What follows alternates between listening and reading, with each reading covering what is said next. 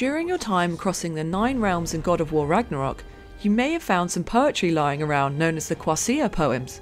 But did you know each one of these poems actually references a different Sony franchise? Take the first poem you find here in the Orvanga wetlands, titled The Sunrise of Nothingness. It references a red-haired warrior and creatures of metal that point towards Aloy and her fights against the robot dinosaurs in Horizon Zero Dawn.